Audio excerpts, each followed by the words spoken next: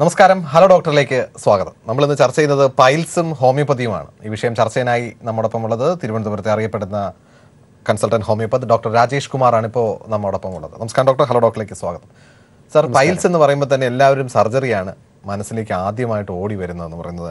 എല്ലാവരുടെയും അതായത് ഡോക്ടറുടെ മനസ്സിൽ, പലപ്പോഴും പേഷ്യൻസിൻ്റെ മനസ്സിൽ വരുന്നത് ഇത് സർജറി ഇല്ലാതെ എങ്ങനെ ഒഴിവാക്കാൻ പറ്റും, എനിക്ക് കുറച്ച് ബുദ്ധിമുട്ടുണ്ട്, ഇനിയിപ്പോൾ ഡോക്ടറെ പോയി കാണിച്ചാൽ അത് സർജറി പറയും, അതുകൊണ്ട് ഞാൻ കൊണ്ട് കാണിക്കുന്നില്ല എന്ന് പറയുന്ന ഒരു വലിയ സമൂഹം ഇന്ന് നമ്മുടെ മുന്നിലുണ്ട്. അപ്പോൾ പൈൽസ് ഓപ്പറേഷൻ ഇല്ലാതെ ചികിത്സിക്കാൻ സാധിക്കുമോ? തീർച്ചയായിട്ടും സാധിക്കും. കാരണം ഇന്ന് പൈൽസ് എന്ന് പറഞ്ഞുകൊണ്ട് അല്ലെങ്കിൽ പൈൽസ് രോഗം എന്ന് വിശ്വസിച്ചിരിക്കുന്ന ജനങ്ങളിൽ പൈൽസ് മാത്രമല്ല, അവർക്ക് ഈ മലബന്ധവുമായി ബന്ധപ്പെട്ട് കാണുന്ന ഏതാണ്ട് 38ഓളം രോഗങ്ങളുണ്ട്.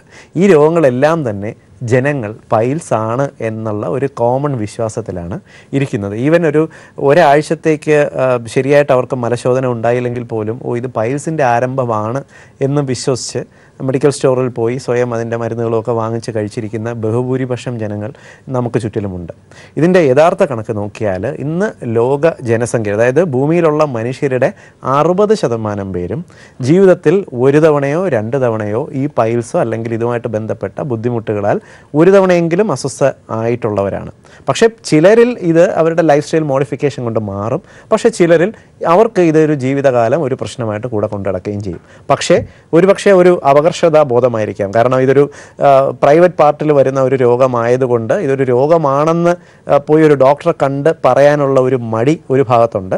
മറ്റൊന്ന്, ഈ ഭാഗത്ത് എന്തെങ്കിലും ഒരു സർജറിയോ മറ്റോ ചെയ്യേണ്ടി വന്നാലോ എന്നുള്ള ഒരു പേടിയും കൊണ്ട് ഇപ്പോൾ ഒരു 20 വയസ്സിൽ ഈ ഒരു രോഗം തുടങ്ങുന്ന ഒരാൾ ചിലപ്പോൾ 45 വയസ്സിലായിരിക്കും രോഗം മൂർച്ഛിച്ചു കഴിഞ്ഞ് ഡോക്ടറെ പോയി കാണുന്നത്. അത്രയേറെ പഴക്കം ഇതിന് പലപ്പോഴും ഒരുപാട് പഴക്കമായിട്ടാണ് പൈൽസ് അല്ലെങ്കിൽ ഈ ഭാഗത്ത് വരുന്ന രോഗങ്ങളെ ഡോക്ടറെ കാണുന്നത്. ഭൂരിഭാഗം ആൾക്കാരും ഡോക്ടറെ കാണാൻ പോകുന്നത് എനിക്ക് പൈൽസ് ആണ് ഡോക്ടറെ, എനിക്ക് ഒട്ടും സഹിക്കാൻ വയ്യ എന്നുള്ളതാണ്. അപ്പോൾ പൈൽസിന് തുടക്കത്തിലേ തന്നെ ചികിത്സിക്കേണ്ടത് വളരെ ഇമ്പോർട്ടൻ്റ് ആയോ? ഒരു ഭൂരിഭാഗം ആൾക്കാരും ഈ പ്രോഗ്രാം കാണുന്നവർക്ക് തന്നെ അറിയാം, പല ആൾക്കാരും ഇപ്പോൾ തന്നെ എനിക്ക് പൈൽസ് ഉണ്ട്, കഴിഞ്ഞ 5 വർഷമായിട്ട് ഞാനത് അഡ്ജസ്റ്റ് ചെയ്ത് കൊണ്ടുപോവുകയാണ്, ഭക്ഷണ ക്രമീകരണങ്ങളുമായിട്ട് പോവുകയാണ്, എവിടെയെങ്കിലും പോയി ഒരു സാഹചര്യം മാറി ഭക്ഷണം കഴിക്കുകയോ കുറച്ച് എരിവ് കഴിക്കുകയോ ഒക്കെ ചെയ്ത് കഴിഞ്ഞാൽ അന്നത്തെ ദിവസം ബുദ്ധിമുട്ടാണ്. പല ആൾക്കാരും, നമ്മളെ സുഹൃത്തുക്കളടക്കം പല ആൾക്കാരുമായിട്ട് അവർ ഹോട്ടലിൽ പോയിട്ട് ഭക്ഷണം കഴിക്കുമ്പോൾ ഏതെങ്കിലും എരിവുള്ള ഭക്ഷണം ഒന്ന് കഴിക്കുകയാണെങ്കിൽ പറയും ഇത് കഴിക്കുന്നില്ലേ, ഇത് കഴിച്ചാൽ എനിക്ക് പ്രശ്നമാണ്. അതെ വളരെ കോമൺ ആയിട്ട് കാണുന്ന ഒരു കണ്ടീഷനാണ് അത്. കാരണം മറ്റൊന്നുമല്ല, ആൾക്കാർക്ക് ആശുപത്രിയിൽ പോകുന്ന ഒരു പ്രധാന സാഹചര്യം അവർക്ക് വേദന വന്നിട്ട് പിടിച്ചു നിൽക്കാൻ പറ്റാതാകുന്ന ഏക അവസ്ഥയിൽ മാത്രമാണ്. ഈവൻ ഒരു മലം പോയതിന് ശേഷം 1-2 തുള്ളി രക്തം പോകുമ്പോഴും സാരമില്ല, 2 തുള്ളിയല്ലേ ഉള്ളൂ, 2 ദിവസം കഴിഞ്ഞാൽ മാറുമായിരിക്കും എന്ന് വിചാരിച്ച് പ്രത്യേകിച്ച് ആശുപത്രിയിൽ പോകാതെ വെയിറ്റ് ചെയ്യുന്ന ഒരുപാട് പേരുണ്ട്. പലപ്പോഴും പുരുഷന്മാരെ അപേക്ഷിച്ച് സ്ത്രീകളാണ് ഈ ഒരു വിഷയത്തിൽ കൂടുതൽ പ്രശ്നം. ഓൾറെഡി അവർ പൊതുവേ സമൂഹത്തിൽ നിന്ന് ഇച്ചിരി ഇങ്ങനെയുള്ള കാര്യങ്ങൾ മാറി നിൽക്കുന്നു. പ്രത്യേകിച്ച് ഇതുപോലൊരു അസുഖമാകുമ്പോൾ ഏത് ഡോക്ടറെ കാണണം എന്നുള്ളൊരു അങ്കലാപ്പ് തന്നെ അവരെ ഈ ഒരു പ്രത്യേകിച്ച് ഒരു ഡോക്ടറെ കാണാതെ പോകാതെ എന്തെങ്കിലുമൊക്കെ ഒറ്റമൂലികളോ അല്ലെങ്കിൽ TV-യിൽ കാണുന്ന എന്തെങ്കിലും വസ്തുക്കളോ ഒക്കെ ഉപയോഗിക്കാനോ കഴിക്കാനോ ഒക്കെ ഉള്ള ഒരു രീതി അവർ കൂടുതൽ ഫോളോ ചെയ്യുന്നതാണ്. ഈ പൈൽസിനെ കുറിച്ച് പറയുമ്പോൾ ആദ്യമേ തന്നെ ഇത് നമുക്ക് പൈൽസ് ചികിത്സിക്കേണ്ടത് ഇമ്പോർട്ടൻ്റ് ആണോ? പല ആൾക്കാരും ചില ഒരു പ്രത്യേക സിറ്റുവേഷൻ എത്തിക്കഴിഞ്ഞാൽ അല്ലെങ്കിൽ 3rd ഡിഗ്രി പ്രൊലാപ്സ്, അതായത് ഏതെങ്കിലും മലദ്വാരം പുറത്തേക്ക് കംപ്ലീറ്റ് ആയിട്ട് തള്ളി വരുന്ന ഒരവസ്ഥ. അപ്പോൾ ഏത് ലെവൽ വരെ നമുക്കൊരു മെഡിക്കൽ മാനേജ്മെന്റ് പോസിബിൾ ആണ്? സാധാരണഗതിയിൽ പൈൽസ് എന്ന് പറയുന്നത് ഒരു 4 സ്റ്റേജുണ്ട്. ആദ്യത്തെ സ്റ്റേജ് എന്ന് പറയുന്നത് ആളിന് മോശം പോയി കഴിയുമ്പോൾ ഒരുപക്ഷെ മലബന്ധം ഉണ്ടാകുന്ന ഒരു ചെറിയൊരു മലപിടുത്തമുണ്ട്. ചിലർക്ക് മലപിടുത്തം കാണത്തില്ല, മോശം പോകുന്നതിന് തൊട്ട് മുന്നേ ചെറിയ രക്തം പോകുന്ന കാണാം, ഇല്ലെങ്കിൽ മലത്തിൽ അല്പം രക്തം പറ്റിയിരിക്കുന്നതാണ്, അല്ലെങ്കിൽ അത് കഴിഞ്ഞിട്ട് തുള്ളിയായിട്ട് പോകുന്നത് കാണാം. ഇത് ആദ്യത്തെ ഒരു സ്റ്റേജാണ്. ആ സമയത്ത് അവർക്ക് കൂടുതൽ തള്ളലോ ബുദ്ധിമുട്ടോ കാണത്തില്ല. രണ്ടാമത്തെ ഒരു സ്റ്റേജ് എന്ന് പറയുന്നത് മലം പോയി കഴിയുമ്പോൾ അല്പം ഒരു ചെറിയ അതിൻ്റെ ഒരു വശം പുറത്തേക്ക് തള്ളുന്നത് പോലെ ഒരു കുരു പോലെ തള്ളി വരുന്നതായിട്ട് കാണാം. മലം പോയി കഴിയുമ്പോൾ ഇത് തനിയെ തിരിച്ച് കയറി പോകുന്നത് കാണാം. മൂന്നാമത്തെ ഒരു സ്റ്റേജ് എന്ന് പറയുന്നത് മലം പോകുമ്പോൾ ഒരു കുരു പോലെ വരികയും പിന്നെ രോഗിക്ക് ഇത് കഴിഞ്ഞിട്ട് വാഷ് ചെയ്ത് കഴിഞ്ഞതിന് ശേഷം കൈകൊണ്ട് ചെറുതായിട്ട് തള്ളി തിരിച്ചു വയ്ക്കുക ഒരവസ്ഥ. അത് 3rd ഡിഗ്രി. അടുത്ത 4th ഡിഗ്രി എന്ന് പറയുന്ന സ്റ്റേജ് സ്ഥിരമായിട്ടൊരു കുരു പുറത്ത് വന്ന് തള്ളി നിൽക്കും. ഇതാണ് 4th ഡിഗ്രി. ഈ ഒരു സ്റ്റേജ് വന്നിട്ട് പിന്നെ വീണ്ടും ഒരു കുറച്ച് നാൾ കഴിയുമ്പോൾ അടുത്തൊരു കുരു കൂടി വരുന്നതാണ്. പലപ്പോഴും മലദ്വാരത്തിന് ചുറ്റും ഒരു 2 or 3 കുരുക്കൾ വന്നിട്ട് രോഗിക്ക് മലം പോകാനും ബുദ്ധിമുട്ട്, പോയി കഴിഞ്ഞാൽ വരുന്ന അസ്വസ്ഥതയുണ്ട്. പൈൽസ് പോലെ തന്നെ പലപ്പോഴും ഈ ഭാഗത്ത് വരുന്ന വിണ്ട് കയറലുണ്ട്, ഫിഷർ എന്ന് പറയുന്ന വളരെ കോമൺ ആയിട്ട് കാണുന്ന സിറ്റുവേഷൻ ഉണ്ട്. ഫിഷറും ഉണ്ടായി പൈൽസും വന്ന് ആകെ കൊളാപ്സ്, ഒരു കോംപ്ലിക്കേറ്റഡ് ആയി കഴിയുമ്പോഴായിരിക്കും ഈ ഒരു ഡോക്ടറെ കാണാൻ വരുന്നത്. ഈ ഒരു സ്റ്റേജിലാണെങ്കിൽ പോലും നമുക്ക് കുറച്ച് നാൾ കണ്ടിന്യൂസ് ഹോമിയോപ്പതിക് മെഡിസിൻ എടുത്താൽ ഇത് തിരിച്ച് നോർമലാക്കി കൊണ്ടുവരാൻ സാധിക്കും. വളരെ കോമൺ ആയിട്ട് ചോദിക്കുന്നതാണ്, ഭക്ഷണക്രമവുമായിട്ട് പൈൽസിന് ബന്ധമുണ്ട്. പലപ്പോഴും ആൾക്കാർ കഴിക്കുന്ന മുട്ട കഴിക്കുമ്പോൾ കോഴിമുട്ട കഴിക്കാതിരുന്നാൽ കോഴിമുട്ട കഴിച്ചു കഴിഞ്ഞാൽ പൈൽസ് പ്രശ്നം ഉണ്ടാക്കും എന്ന് വിശ്വസിക്കുന്ന ഒരു സമൂഹമുണ്ട്. അതുപോലെ പ്രത്യേകതരം ഭക്ഷണങ്ങൾ കഴിച്ചു കഴിഞ്ഞാൽ പൈൽസ് ബുദ്ധിമുട്ടുണ്ടാക്കും എന്ന് പറയുന്നത്. അപ്പോൾ അതൊക്കെ ഇവർ അവോയ്ഡ് ചെയ്ത് കംഫർട്ടബിൾ ആയിട്ടാണ് കൊണ്ടുപോകുന്നത്. അപ്പോൾ പല ആൾക്കാർക്കും വരുന്ന ഒരു പ്രധാന റീസൺ, പൈൽസ് വന്നു ബുദ്ധിമുട്ടുണ്ടാക്കി അതൊരു ഒരാഴ്ച 2 ആഴ്ച കഴിയുമ്പോൾ വീണ്ടും ഒരു നോർമൽ സ്റ്റേജിലേക്ക് വരും. ഒരു സൈക്ലിക് ആയിട്ടാണ് ഇത് പോകുന്നത്. അതുകൊണ്ട് തന്നെ പല ആൾക്കാരും അത് മറ്റൊരാളുമായിട്ട് ഡിസ്കസ് ചെയ്യുമ്പോൾ കുറച്ചൊന്ന് ദിവസം ഒന്ന് വെയിറ്റ് ചെയ്ത് നോക്ക്, ഭക്ഷണം ഒന്ന് അഡ്ജസ്റ്റ് ചെയ്ത് നോക്ക്, വൈകുന്നേരം പഴം കഴിച്ചിട്ട് കടന്നു നോക്കുക, നമുക്ക് അല്ലെങ്കിൽ ചൂടുവെള്ളത്തിൽ ഇരുന്ന് നോക്കുക, അത് ഒരാഴ്ച ഒന്ന് നോക്കുക, അത് കഴിയുമ്പോൾ ചിലപ്പം വ്യത്യാസം വരും. അപ്പോൾ ഈ ഒരു സൈക്ലിക് ആയിട്ട് വരുന്നത് നമുക്ക് പ്രിവെന്റ് ചെയ്യാനായിട്ട് സാധിക്കും. സാധാരണഗതിയിൽ പൈൽസ് എന്ന് പറയുന്നത് 2 തരത്തിലുണ്ട്. ഒന്ന് എക്സ്റ്റേണൽ പൈൽസ് ഉണ്ട്, അതായത് മലദ്വാരത്തിന് തൊട്ട് മുകളിലുള്ള ഭാഗത്ത് വരുന്ന രക്തക്കുഴലുകൾ ഡയലേറ്റ് ചെയ്യുന്ന ഒരു സിറ്റുവേഷനാണ്. മറ്റൊന്ന് ഇന്റേണൽ പൈൽസ്, മലാശയത്തിൻ്റെ ഉള്ളിലേക്ക് അല്പം കയറിയിട്ട് ആ ഭാഗത്തുള്ള രക്തക്കുഴൽ ഡയലേറ്റ് ചെയ്യുന്നത്. പലരും പൈൽസ് എന്ന് പറയുന്നത് മലം പിടുത്തവും വേദനയും എന്നുള്ളതാണ് ആൾക്കാർ തെറ്റിദ്ധരിക്കുന്നത്. യഥാർത്ഥത്തിൽ പൈൽസ് എന്ന് പറയുന്നത് നമ്മുടെ പലരും വെരിക്കോസിറ്റി, കാലിൽ വെരിക്കോസ് എന്ന് പറഞ്ഞാൽ പലർക്കും അറിയാം, ഞരമ്പുകൾ കാലിൽ തടിച്ച് കിടക്കുന്ന ഒരവസ്ഥ. ഇതേ ഒരവസ്ഥ ഞരമ്പുകൾ തടിച്ച് കിടക്കുന്നത് കാലിൽ വരുന്നതിന് പകരം മലദ്വാരത്തിൻ്റെ ഉള്ളിലുള്ള ഭാഗത്ത് വരുന്ന ഒരു സിറ്റുവേഷനാണ് നമ്മൾ പൈൽസ് എന്ന് കോമൺ ആയിട്ട് പറയുന്ന ഒരവസ്ഥ. ഏറ്റവും കോമൺ ആയിട്ട് ഇത് കാണുന്നതെന്ന് പറയുന്നത് പാരമ്പര്യമായിട്ടാണ്. അതായത് ഇപ്പോൾ അച്ഛനോ അമ്മയ്ക്കോ അല്ലെങ്കിൽ കുടുംബത്തിൽ ഇതിൻ്റെ ഒരു സാധ്യത ഉണ്ടെങ്കിൽ ഇത് വരാനുള്ള സാധ്യത, നമ്മുടെ ലൈഫ് സ്റ്റൈൽ മോശമാണെങ്കിൽ ഇത് വരാനുള്ള സാധ്യത ഏതാണ്ട് 50% അധികമാണ്. രണ്ടാമത്തെ കാരണം എന്ന് പറയുന്നതാണ് നമ്മുടെ ജീവിത രീതി. ഇപ്പോൾ സ്ഥിരമായിട്ട് ഇരുന്ന് ജോലി ചെയ്യുന്ന ആൾക്കാർ, അമിതമായി ഭക്ഷണം കഴിക്കുന്നവർ, അമിതമായിട്ട് സ്ട്രെസ്സുള്ള ജോലി ചെയ്യുന്ന ആൾക്കാരുണ്ട്. അതുകൂടാതെ അമിതമായിട്ട് മദ്യപാനം, പുകവലി തുടങ്ങിയിട്ടുള്ള ശീലങ്ങൾ, വയറ് നിറയെ ഭക്ഷണം കഴിച്ചിട്ട് ജോലി ചെയ്യാതെ ഒരിടത്ത് ഇരിക്കുന്ന ആൾക്കാർ, ഈ ഒരു ലൈഫ് സ്റ്റൈൽ ഫോളോ ചെയ്യുന്നവർ, പിന്നെ അതുമാത്രമല്ല അമിതവണ്ണമുള്ളവർ, പിന്നെ ഡയബറ്റിക് ആൾക്കാർ, ഇവർക്കെല്ലാവർക്കും തന്നെ ഇത്തരത്തിലുള്ളൊരു പ്രശ്നം വരാനുള്ള സാധ്യത ഏറെയാണ്. ചിലർക്ക് മറ്റ് ചില രോഗങ്ങളുടെ ഭാഗമായിട്ട് വരാം. ഉദാഹരണം പറഞ്ഞാൽ പ്രഗ്നൻസിയിൽ, ഗർഭിണികളിൽ വളരെ കോമൺ ആയിട്ട് അവർക്ക് ഗർഭാശയം വികസിക്കുന്ന സമയത്ത് മലാശയത്തിന് ചുറ്റുമുള്ള രക്തക്കുഴലുകളിൽ പ്രഷർ വന്നിട്ട് അവർക്ക് പൈൽസ് വരാൻ സാധ്യതയുണ്ട്. പിന്നെ മറ്റ് ചിലരിലാണെങ്കിൽ, ഇപ്പോൾ പുരുഷന്മാരിലാണെങ്കിൽ പ്രോസ്റ്റേറ്റ് ഗ്രന്ഥിയുടെ വീക്കം വന്നിട്ട് അവർക്ക് മലം പിടുത്തമുണ്ടാകുകയും പൈൽസ് വരാം. ചിലരിൽ ഹെർണിയ വന്നിട്ട് മലം പിടുത്തം ഉണ്ടാകുകയും അത് ഫോളോ ചെയ്തിട്ട് പൈൽസ് വരാനുള്ള സാധ്യതയുണ്ട്. ഇപ്പോഴത്തെ മലയാളികളിൽ കോമൺ ആയിട്ട്, മലയാളികൾ മാത്രമല്ല മനുഷ്യർ തന്നെ, പത്രം വായിക്കണമെങ്കിൽ ടോയ്ലറ്റിൽ പോകും. ഇപ്പോഴാണെങ്കിൽ എന്താണ്, ചെറുപ്പക്കാർ വരെ മൊബൈലും കൊണ്ട് ടോയ്ലറ്റിൽ പോയി 1/2 മണിക്കൂറോ 1 മണിക്കൂറോ അവിടെ ഇരുന്ന് സൗകര്യം പോലെ മൊബൈലും ചെക്ക് ചെയ്ത് മോഷണം പോയിട്ട് വരുന്ന രീതിയുണ്ട്. ഇത്തരത്തിൽ ഒരു അരക്കെട്ടിന് കോമൺ ആയിട്ട് പ്രഷർ വരുന്ന രീതിക്ക് ടോയ്ലറ്റിൽ പോയി ഇരുന്നിട്ട് ഒരുപാട് നമ്മൾ സമയമെടുത്ത് മോഷൻ പോകാനുള്ള ടെൻഡൻസി വരികയാണെങ്കിൽ ഇതെല്ലാം ക്രമേണ പൈൽസിലേക്ക് എത്തിക്കും, പാരമ്പര്യം ഇല്ലെങ്കിൽ പോലും. ഹലോ ഡോക്ടറിലേക്ക് വീണ്ടും സ്വാഗതം. നമ്മളിപ്പോൾ ചർച്ച ചെയ്തുകൊണ്ടിരിക്കുന്ന പൈൽസും ഹോമിയോപ്പതി ചികിത്സയുമാണ്. ഡോക്ടർ രാജേഷ് കുമാറാണ് ഇപ്പോൾ നമ്മോടൊപ്പം ഉള്ളത്. പൈൽസിനെ കുറിച്ച് പറയുമ്പോൾ സ്ത്രീകളാണ് ഏറ്റവും കൂടുതൽ, പുരുഷന്മാർ ഒരുപക്ഷെ ഡോക്ടറെ പോയി കാണും, പക്ഷേ സ്ത്രീകളാണ് ഏറ്റവും കൂടുതൽ ബുദ്ധിമുട്ടുന്നത്. പലപ്പോഴും ഹോസ്പിറ്റലിൽ പോയി കഴിഞ്ഞാൽ പുരുഷ ഡോക്ടേഴ്സിന്, അതായത് ഒരു പൈൽസുമായി ബന്ധപ്പെട്ട് വരുന്ന കേരളീയർ അല്ലെങ്കിൽ മലയാളികളായ സ്ത്രീകളുടെ ഒരു പ്രധാന പ്രശ്നം, എനിക്ക് തന്നെ പേഴ്സണലായിട്ട് കോളുകൾ വരാറുണ്ട്, ഫീമെയിൽ സർജൻസ് ഉണ്ടോ, എനിക്കൊന്ന് കാണിക്കാനാണ്, എൻ്റെ വൈഫിനെ ഒന്ന് കാണിക്കാനാണ്, അല്ലെങ്കിൽ എൻ്റെ സുഹൃത്തിനെ ഒന്ന് കാണിക്കാനാണ്, അല്ലെങ്കിൽ ചേച്ചിയെ ഒന്ന് കാണിക്കാനാണ് എന്നൊക്കെ പറഞ്ഞ് ഫീമെയിൽ സർജൻസ് ഉണ്ടോ എന്ന് കരുതി വിളിക്കുന്നവരുണ്ട്. അപ്പോൾ അവർക്ക് അത് തന്നെ ഉദ്ദേശം, അവർക്ക് നമുക്കൊരു ഒരു ഒരു മെയിൽ ഡോക്ടേഴ്സിനെ കൊണ്ട് കാണിക്കാനുള്ള സ്വാഭാവികമായിട്ടുള്ള ഒരു ബുദ്ധിമുട്ടാണ് പലപ്പോഴും. സ്ത്രീകൾക്ക് എന്തുകൊണ്ട് ഇത്രയേറെ ബുദ്ധിമുട്ടുണ്ടാകുന്നു? പ്രഗ്നൻസി ഒരു വലിയ കോസാണ്, പക്ഷേ സ്ത്രീകളിൽ പൈൽസിന്റെ അളവ് കൂടി വരുന്നത് എന്തുകൊണ്ടാണ്? പണ്ട് കാലത്തെ അപേക്ഷിച്ച് പണ്ട് കാലത്തെ സ്ത്രീകളെന്ന് പറഞ്ഞാൽ അവർ അടുക്കളയിൽ അവർക്ക് നിറയെ പണി, രാവിലെ മുതൽ രാത്രി വരെ പണിയുണ്ടാവും, പറമ്പിൽ പണിയുണ്ടാകും. പണ്ടത്തെ അവരുടെ അടുക്കള ഭക്ഷണം പാകം ചെയ്യലെന്ന് പറഞ്ഞാൽ അവർ അരി ഇടിക്കൽ മുതൽ അവരുടെ ശക്തമായിട്ട്, അതായത് ശരീരത്തിന് മുഴുവനുള്ള ഓരോ മസിലുകൾക്കും വ്യായാമമുള്ള ഒരു സാഹചര്യം ഉണ്ടായിരുന്നു. പക്ഷേ ഇപ്പോഴത്തെ സ്ത്രീകളെന്ന് പറയുന്നത് ഏതാണ്ട് നമ്മുടെ ബ്രോയിലർ ചിക്കൻ വളരുന്നത് പോലെയാണ്. ഏതാണ്ട് വളരെ ലൈറ്റായിട്ട് അവർ പ്രത്യേകിച്ച് ശരീരത്തിന് അനങ്ങാതെ തന്നെ വളരുന്നു. ഒരു പ്രസവം കഴിയുന്നതോടുകൂടി അമിതമായിട്ടുള്ള വയറ് വരുന്നു. ഇത്തരത്തിൽ അവരുടെ ശാരീരിക ഘടനയ്ക്ക് പെട്ടെന്ന് വരുന്ന ഒരു വലിയ വ്യത്യാസം. രണ്ടാമത്തത് സിസേറിയൻ പോലുള്ള സർജറികൾ കഴിയുമ്പോൾ ഒരുപക്ഷെ അവരുടെ അബ്ഡമിനൽ ക്യാവിറ്റി, അതായത് അബ്ഡമിനൽ പെൽവിക് ക്യാവിറ്റി, അരക്കെട്ടിനകത്തുള്ള സ്പേസിൽ അവർക്ക് ഒരു സർജറി കഴിഞ്ഞാലോ പ്രസവം കഴിഞ്ഞാലോ വരുന്ന ഒരു ചേഞ്ച് വരുന്നു. ചെറിയ പൊസിഷനുകൾക്ക് ചെറിയ ചേഞ്ച് വരാം. ഉദാഹരണത്തിന് ഇപ്പോൾ കുടലിൻ്റെ പൊസിഷനിൽ ചെറിയ ചേഞ്ച് വന്നാലോ ഇതെല്ലാം തന്നെ അവർക്ക് ഒരുപക്ഷെ മലബന്ധം എന്ന് പറയുന്ന ഒരു സിറ്റുവേഷൻ ഉണ്ടാക്കാം. മറ്റൊന്ന്, ഇപ്പോഴത്തെ സ്ത്രീകൾക്ക് വ്യായാമം എന്ന് പറയുന്നത് തീരെ കുറവാണ്. നമ്മുടെ അരക്കെട്ടിനകത്തുള്ള അവയവങ്ങളെ കൃത്യമായി ആ ഒരു ഭാഗത്ത് നിലനിർത്തുന്നതിനും മസിലുകൾ, അതായത് ഈവൻ മലാശയം ആണെങ്കിൽ പോലും മസിലുകളാണ്, ഈ മസിലുകൾ ശരിയായിട്ട് വർക്ക് ചെയ്യണം എന്നുണ്ടെങ്കിൽ അവയുടെ ടോണിസിറ്റി നിലനിർത്തേണ്ടത് ആവശ്യമാണ്. ഇതിനും വ്യായാമം വളരെ ഒരു പ്രധാന പങ്ക് വഹിക്കുന്നുണ്ട്. ഈ വ്യായാമത്തിൻ്റെ കുറവ് അവർക്ക് ഈ ഒരു പൈൽസിൻ്റെ പ്രോബ്ലം, അതായത് കോൺസ്റ്റിപ്പേഷൻ എന്ന് പറയുന്ന പ്രോബ്ലം എത്തിക്കുന്നു. മറ്റൊന്ന്, ചെറുതായിട്ട് മലബന്ധം തുടങ്ങിയാലും പല സ്ത്രീകളിലും പ്രഗ്നൻസിയിൽ ഗർഭിണിയാകുമ്പോഴാണ് പൈൽസിൻ്റെ ഒരു സാധ്യത, അവരുടെ കുടുംബത്തിൽ ഈ ഒരു രോഗമുണ്ടെങ്കിൽ അവർക്ക് ഈ വരാനുള്ള സാധ്യതയുണ്ട്. പലപ്പോഴും ഇവരൊന്നും പ്രത്യേകിച്ച് ചികിത്സയൊന്നും ചെയ്യത്തില്ല. ഇത് ഗ്രാജ്വലി വർദ്ധിച്ചാണ് പലപ്പോഴും ഫിഷർ ഫോം ചെയ്യുന്നു. മലബന്ധം വിട്ടുമാറാതെ വരുമ്പോൾ ആ ഭാഗത്ത് ചെറിയ വിണ്ടുകീറൽ വരികയും ഫിഷർ പോലൊരു രോഗാവസ്ഥ ഉണ്ടാകുന്നു. അത് ചിലപ്പോൾ ഇൻഫെക്ഷനായിട്ട് പൈൽസിലേക്ക് പോകാം, അല്ലെങ്കിൽ അവർക്ക് ഫിസ്റ്റുല പോലുള്ള കണ്ടീഷൻസ് വരാം. ഇതൊക്കെ അവർ പലപ്പോഴും നേരത്തെ സാറ് പറഞ്ഞതുപോലെ നാണിച്ചിട്ട് ഡോക്ടറെ കാണാൻ പോകത്തില്ല, ഇല്ലെങ്കിൽ ജീവിതത്തിലെ പല സാഹചര്യങ്ങളും കൊണ്ട് അവരിതിന് വലിയ പ്രാധാന്യം കൊടുക്കത്തില്ല. ഇങ്ങനെ അത് ഗ്രാജ്വലി വർദ്ധിച്ചു വരുന്നത് കാണാം.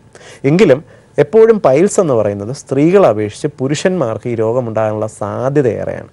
എപ്പോഴും ഡോക്ടർമാരെ കാണാൻ വരുന്നത് തന്നെ കൂടുതലും അത് ഒരുപക്ഷെ കൂടുതൽ പുരുഷന്മാർ ഡോക്ടർമാരെ കാണുന്നത് ഒരു കാരണമാണ്. മറ്റൊന്ന്, പുരുഷന്മാരിൽ ഈ രോഗം കൂടുതൽ സ്ത്രീകളെ അപേക്ഷിച്ച് അല്പം കൂടുതൽ കാണുന്നു എന്നുള്ളത് കൊണ്ടും തന്നെയാണ്. ഈ പൈൽസ് ഉള്ള ആൾക്കാരുടെ ഒരു ഭക്ഷണ രീതി നോക്കിക്കഴിഞ്ഞാൽ അവർ ഏതൊക്കെ രീതിയിൽ ഭക്ഷണം ശ്രദ്ധിക്കണം? നമ്മളിപ്പോൾ ഈ പ്രോഗ്രാം പറഞ്ഞ് ചെയ്താൽ കൂടിയും പല സ്ത്രീകളും അല്ലെങ്കിൽ പുരുഷന്മാരും ഞാൻ ഇപ്പോൾ 2 ആഴ്ച പ്രശ്നം ഉണ്ടാവും, അത് കഴിഞ്ഞ് എനിക്കറിയാം 3 മാസം കഴിഞ്ഞേ വരുള്ളൂ എന്ന് വിശ്വസിക്കുന്ന ആൾക്കാരുണ്ട്. അപ്പോൾ ഭക്ഷണ കാര്യത്തിൽ അവർ എന്തൊക്കെ കാര്യങ്ങൾ ശ്രദ്ധിക്കണം? ഫൈബർ അടങ്ങുന്ന ഭക്ഷണം കഴിക്കുന്നു, പക്ഷേ ഈ കോഴിയിറച്ചി അല്ലെങ്കിൽ കോഴിമുട്ട ഇതുപോലെയുള്ള ഒരു പ്രത്യേകതര ഭക്ഷണങ്ങളുമായിട്ട് പൈൽസിന് ബന്ധമാണ്. നോർമലി പറയുകയാണെങ്കിൽ നമുക്ക് നാരുകൾ കുറവുള്ള ഭക്ഷണം, ഫൈബർ കണ്ടന്റ് കുറവുള്ള എല്ലാ ഭക്ഷണങ്ങളും മലത്തിൻ്റെ അളവിൽ വ്യത്യാസം വരുത്താം. നമ്മൾ കഴിക്കുന്ന ഭക്ഷണത്തിൽ നാരുകൾ ധാരാളമുണ്ടെങ്കിൽ ഇത് നമ്മുടെ കുടലിൽ വെള്ളം വലിച്ചെടുത്ത് ഒരു വൈക്കോൽ പോലുള്ള ഒരു കൺസിസ്റ്റൻസി ഉണ്ടാകും. ഇത് നമ്മുടെ ശരീരത്തിന് പുറന്തള്ളാൻ വളരെ എളുപ്പമാണ്. പക്ഷേ ഫൈബറിൻ്റെ അളവ് കുറവാണെങ്കിൽ മലത്തിന് മുറുക്കം കൂടുതലുണ്ടാവും. മുറുക്കം കൂടിക്കഴിഞ്ഞാൽ അത് ശരീരത്തിന് പുറന്തള്ളാനുള്ള ബുദ്ധിമുട്ടുണ്ടാവും. അതുകൊണ്ടാണ് പലപ്പോഴും നോൺ വെജ് ഭക്ഷണം കൂടുതൽ കഴിക്കുന്നവർക്ക് മലബന്ധം ഉണ്ടാകാനും പൈൽസ് വരാനുമുള്ള സാധ്യത ഏറുന്നത്. പക്ഷേ നോൺ വെജ് കഴിക്കുന്ന എല്ലാവരിലും ഈ രോഗം വരുന്നില്ല എന്നുള്ളതും പ്രധാനമാണ്. ഇപ്പോൾ ഒരു വീട്ടിൽ തന്നെ ഒരു 4 പേരുണ്ട്, നമ്മൾ ബീഫ് വാങ്ങി 3 പേർക്ക് കുഴപ്പമില്ല, ഒരാൾക്ക് മാത്രം ബീഫ് കഴിച്ചാൽ പൈൽസിൻ്റെ ടെൻഡൻസി വരുന്നു, അല്ലെങ്കിൽ ഒരാൾക്ക് മാത്രം കോഴിമുട്ട കഴിച്ചാൽ ഈ ഒരു രോഗം വരുന്നു. അതിൻ്റെ കാരണം എന്ന് പറയുന്നത് ഈ ഭക്ഷണം, അതായത് പ്രത്യേകിച്ച് ഈ നമ്മുടെ കോഴിമുട്ട പോലുള്ള പ്രോട്ടീൻ ഭക്ഷണങ്ങൾ അവരുടെ ശരീരത്തിൽ ഏതെങ്കിലും തരത്തിലുള്ള ഒരു അലർജിക്ക്, ഒരു ഇൻഫ്ലമേറ്ററി റിയാക്ഷൻ ഉണ്ടാക്കാൻ സാധ്യത ഉള്ളത് കൊണ്ടാണ് അവർക്ക് ഈ രോഗം വരാനുള്ള സാധ്യത. അതായത് അവരുടെ ശരീരത്തിന് ഈ ഭക്ഷണം കുറച്ച് അലർജിക് ആയിരിക്കും. അതിപ്പോൾ വെജിറ്റബിൾ ഭക്ഷണങ്ങൾ തന്നെ വരാം. ഇപ്പോൾ ചിലർക്ക് പാല് കഴിച്ചു കഴിഞ്ഞാൽ അവർക്ക് അമിതമായിട്ട് ഗ്യാസോ പ്രശ്നങ്ങളോ ഉണ്ടാവാം, ലാക്ടോസ് ഇൻടോളറൻസ് എന്ന് പറയുന്ന അവസ്ഥ. ചിലർക്ക് ചില ഭക്ഷണങ്ങൾ കഴിച്ചാൽ അമിതമായി ആസിഡിറ്റി ഉണ്ടായെന്ന് വരാം. ഇതെല്ലാം തന്നെ ഈ എപ്പോഴും ഇത് കുടലിൽ നമ്മുടെ ആമാശയത്തിലോ ചെറുകുടലിലോ ഉണ്ടാക്കുന്ന അലർജിയോ ബുദ്ധിമുട്ടോ പോലെ തന്നെ അത് വൻകുടലിലോ അല്ലെങ്കിൽ മലാശയത്തിലോ ബുദ്ധിമുട്ടുകൾ ഉണ്ടാക്കാറുണ്ട്. ആ ഭാഗത്ത് പ്രോപ്പറായിട്ടൊരു നെർവ് സപ്ലൈ ഇല്ലാത്തതുകൊണ്ട് നമ്മളിതൊന്നും അറിയുന്നില്ല എന്നുള്ളതാണ് വാസ്തവം. അപ്പോൾ ആ ഒരു ഭാഗത്ത് ഇൻഫ്ലമേഷൻ ഉണ്ടാക്കുന്ന ഭക്ഷണങ്ങൾ, അത് ബീഫ് ആയിക്കോട്ടെ, കോഴിമുട്ട ആയിക്കോട്ടെ, പാലായിക്കോട്ടെ, അലർജി ഉണ്ടെങ്കിൽ തീർച്ചയായിട്ടും നമ്മളത് ഒഴിവാക്കണം. ബാക്കി എന്തൊക്കെ കാര്യങ്ങളാണ് ഒരു പൈൽസിന്റെ തുടക്കമുള്ളവർക്ക് എന്തൊക്കെയാണ് അവർ പ്രാഥമികമായിട്ട് ചെയ്യേണ്ടത്? ഒരു ഡോക്ടറെ കൊണ്ടുപോയി കാണുമ്പോൾ പലപ്പോഴും ഒരു പൈൽസ് എന്ന് പറയുമ്പോൾ ഒരു ഡോക്ടറെ അടുത്ത് കൊണ്ടുപോകുമ്പോൾ തന്നെ അവർ പേടിക്കുന്നത് ഡോക്ടർ ഇത് പരിശോധിക്കുമോ, പരിശോധിച്ചാൽ ഒരു ബുദ്ധിമുട്ടുണ്ടാകുമോ, എന്തൊക്കെ പരിശോധനകളാണ് ചെയ്യുന്നത്, അത് പൈൽസ് ആണോ ഫിഷർ ആണോ ഫിസ്റ്റുല ആണോ എന്ന് നിർണ്ണയിക്കേണ്ടത് ആവശ്യമല്ലേ? അതെ, തീർച്ചയായിട്ടും ആവശ്യമാണ്. കാരണം ഇതിൻ്റെ എല്ലാം ഉള്ളിൽ രോഗികളെ സംബന്ധിച്ചിടത്തോളം ആ ഭാഗത്ത് വേദന വരുന്ന ഏത് രോഗവും അവർക്ക് പൈൽസാണ്. പക്ഷേ ആ ഭാഗത്ത് വരുന്ന ഫിഷറുണ്ട്, ഫിസ്റ്റുലയുണ്ട്, പൈലോനിഡൽ സൈനസ് ഉണ്ട്, പെരിയേനൽ ആബ്സസസ് ഉണ്ട്, അതുപോലെ റെക്ടൽ ക്യാൻസർ, അതായത് പലപ്പോഴും തിരിച്ചറിയപ്പെടാതെ കാണുന്ന മലാശയത്തിലെ ക്യാൻസറുകൾക്കും ഒരുപക്ഷെ പൈൽസിൻ്റെ ലക്ഷണം തന്നെ കാണിച്ചു എന്ന് വരാം. ഏത് രോഗമാണെന്ന് തിരിച്ചറിയുക എന്നുള്ളതാണ് ചികിത്സയുടെ ഏറ്റവും പ്രധാനപ്പെട്ട ഘടകം. അതായത് ഒരു ഡോക്ടർ കൊണ്ട് പരിശോധിപ്പിക്കുക എന്ന് പറഞ്ഞാൽ അതത്ര ഒരു ഭീകരമായിട്ടുള്ള ചടങ്ങുകൾ ഒന്നുമല്ല. അതായത് ജസ്റ്റ് ഡോക്ടറെ ഒന്ന് ആ ഒരു ഭാഗം കണ്ടു കഴിഞ്ഞാൽ തന്നെ അത് എന്ത് രോഗമാണെന്ന് മനസ്സിലാക്കാൻ സാധിക്കും. അല്ലെങ്കിൽ മലദ്വാരത്തിൻ്റെ അകത്ത് ഒരു 5 സെൻറ്റിമീറ്റർ മുതൽ 10 സെൻറ്റിമീറ്റർ വരെ അകത്തേക്ക് പ്രോക്ടോസ്കോപ്പി എന്ന് പറയുന്ന വളരെ ചെറിയൊരു ഉപകരണം കൊണ്ട് ചെയ്യുന്ന ടെസ്റ്റുകൾ ഇന്നത് ഒരുമാതിരി എല്ലാ സർജൻസും പരിശോധിക്കുന്നുണ്ട്. അത് നോക്കിക്കഴിഞ്ഞാൽ ഇത് എന്ത് രോഗമാണെന്ന് കൃത്യമായിട്ട് ഐഡൻറ്റിഫൈ ചെയ്യാൻ സാധിക്കും. ഏത് തരം പൈൽസും സർജറി വേണം എന്നുള്ള ഒരു തെറ്റിദ്ധാരണയിലാണ് ഡോക്ടർമാരെ കാണാൻ ആൾക്കാർ മടിക്കുന്നത്. എന്നാൽ ഏതാണ്ട് നമുക്ക് പൈൽസ് ആണെന്ന് കൺഫേം ചെയ്തിട്ടുള്ള അല്ലെങ്കിൽ ഞാൻ ഈ പറഞ്ഞ രോഗങ്ങളിൽ 90% കേസുകളും സർജറി ഇല്ലാതെ മരുന്നുകളിൽ മാറുന്ന സാഹചര്യമാണ് ഹോമിയോപ്പതിയിൽ നിന്നുള്ളത്. ഹലോ ഡോക്ടറിലേക്ക് വീണ്ടും സ്വാഗതം. നമ്മളിപ്പോൾ ചർച്ച ചെയ്തുകൊണ്ടിരിക്കുന്നത് പൈൽസും ഹോമിയോപ്പതിയുമാണ്. ഡോക്ടർ രാജേഷ് കുമാറാണ് ഇപ്പോൾ നമ്മോടൊപ്പം ഉള്ളത്. പൈൽസിനെ കുറിച്ച് പറയുമ്പോൾ ഈ പൈൽസിന്റെ ചികിത്സ എപ്പോൾ സ്റ്റാർട്ട് ചെയ്യണം? അതായത് ഏതെങ്കിലും ഒരു പ്രാവശ്യം ഒരു മലബന്ധമുണ്ടായി അവർക്ക് പൈൽസ് ആണെന്ന് തോന്നത്തക്ക രീതി, അല്ലെങ്കിൽ ഒരു ബ്ലഡ് പോവുക, അല്ലെങ്കിൽ ഒരു അസ്വസ്ഥത ഉണ്ടാകുക, 2-3 ദിവസം ഒരു അസ്വസ്ഥത ഉണ്ടാക്കുക, കൈകൊണ്ട് വിരലുകൊണ്ട് അകത്തേക്ക് നമുക്ക് കയറ്റി വെക്കേണ്ടി വരുന്ന ഒരു സാഹചര്യം ഉണ്ടാകുക ഒക്കെ ആണെങ്കിൽ ഏത് സമയത്ത് ഇതിന്റെ ചികിത്സ സ്റ്റാർട്ട് ചെയ്യണം? നേരത്തെ ചികിത്സ സ്റ്റാർട്ട് ചെയ്ത് കഴിഞ്ഞാൽ അഡ്വാൻറ്റേജ് ഉണ്ടോ? അതായത് ഇതിനകത്ത് പൈൽസ് എന്ന് പറയുന്നത് രോഗി തിരിച്ചറിയുന്ന സാഹചര്യം എന്ന് പറയുന്നത് തന്നെ രോഗം അല്പം പുരോഗമിച്ചതിന് ശേഷം തന്നെയായിരിക്കും. എപ്പോഴും ഈ രോഗം തുടങ്ങുന്നത് മലബന്ധമായിട്ടാണ് തുടങ്ങുക. മലബന്ധം എന്ന് പറയുന്നത് ആൾക്കാർക്ക് ഇപ്പോൾ ആഴ്ചയിലൊരിക്കൽ മാത്രം ടോയ്ലറ്റിൽ മലശോധനയ്ക്ക് പോകുന്ന ആൾക്കാരുണ്ട്. പക്ഷേ അതൊരു രോഗമാണ് എന്ന് പറയാൻ സാധിക്കില്ല. 3 ദിവസത്തിൽ ഇടവിട്ട് പോകുന്നതുകൊണ്ട്. പക്ഷേ രോഗിക്ക് അല്ലെങ്കിൽ ആ ഒരു പേഴ്സൺ അതുകൊണ്ട് ബുദ്ധിമുട്ടില്ല എങ്കിൽ അത് ചികിത്സ ആവശ്യമായിട്ട് വരത്തില്ല.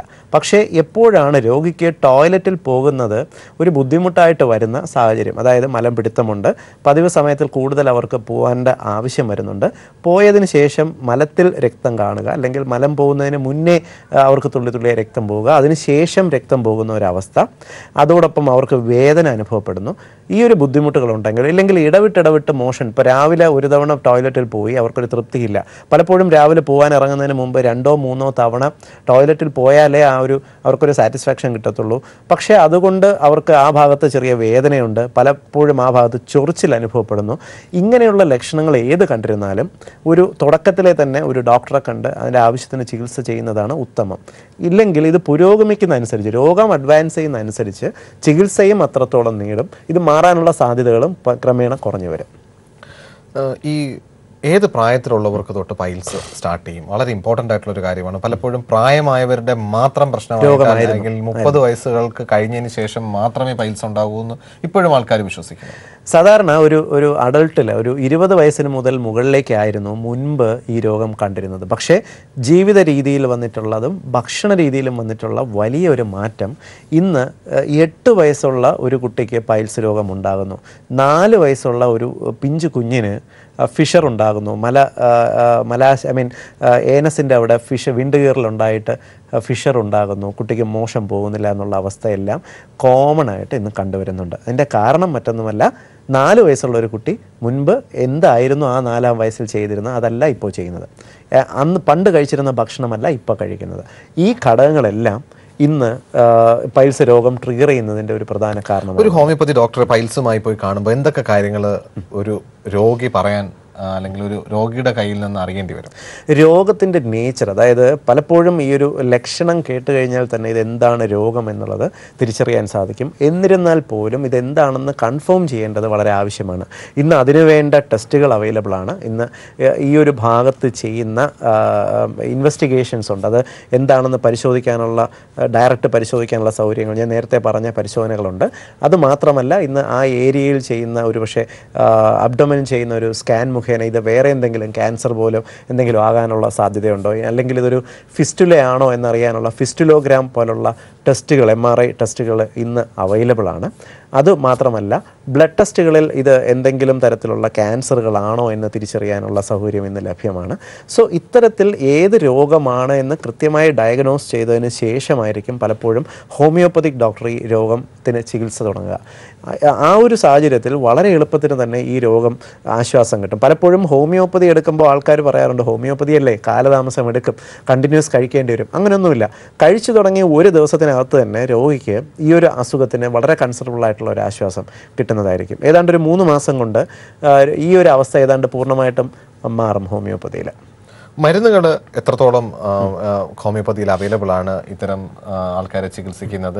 എല്ലാവർക്കും നമുക്ക് ഒരു വീട്ടിലുള്ള 2 പേർക്ക് ഒരേ രീതിയിലുള്ള പൈൽസ് ഉണ്ടെങ്കിൽ അത് ഒരു മരുന്ന് തന്നെ ഇവർക്ക് 2 പേർക്കും നമുക്ക് ഉപയോഗിക്കാനായിട്ട് സാധിക്കും? തുടക്കത്തിലാണെങ്കിൽ പലപ്പോഴും അവരുടെ മലബന്ധം ഒന്ന് മാറുന്ന, അതായത് ജീവിത രീതിയിലൊരു മാറ്റം, അവരൊരു എപ്പോഴും ചികിത്സ എന്ന് പറയുന്നത് മരുന്ന് മാത്രമല്ല, അവരുടെ ജീവിത രീതിയിൽ ഒരു സമഗ്രമായ മാറ്റം കൂടെ കൊണ്ടുവരിക എന്നുള്ളതാണ്. അതായത് ധാരാളം വെള്ളം കുടിക്കണം, അവർക്ക് ഇലക്കറികൾ, നാരുവർഗ്ഗങ്ങൾ അടങ്ങിയിട്ടുള്ള ഭക്ഷണങ്ങൾ കഴിക്കണം, അവരുടെ പുറത്തു നിന്നുള്ള ഭക്ഷണങ്ങൾ, അതായത് ബിസ്ക്കറ്റ് മുതൽ ബേക്കറി, ഫാസ്റ്റ് ഫുഡുകളായിട്ടുള്ള സാധനങ്ങളുടെ അളവ്, അവ എത്രത്തോളം അപകടകരമാണെന്ന് അവരെ ബോധ്യപ്പെടുത്തുക, ഇതെല്ലാം ചികിത്സയുടെ ഭാഗമാണ്. അതോടൊപ്പം ആ രോഗിക്ക് ആവശ്യമായ മരുന്നുകളും. പലപ്പോഴും നല്ലൊരു രീതിക്കുള്ള ഒരു ഉപദേശം, അവരുടെ ഒരു ലൈഫ് സ്റ്റൈൽ കൃത്യമായിട്ട് എങ്ങനെ പോകണമെന്നുള്ള ഒരു ഉപദേശത്തിലും കുറച്ച് ഭക്ഷണക്രമങ്ങളിലും തന്നെ അവർക്ക് തുടക്കമാണ് ഈ പൈൽസ് എന്നുണ്ടെങ്കിൽ പൂർണ്ണമായും മാറ്റിയെടുക്കാൻ സാധിക്കും.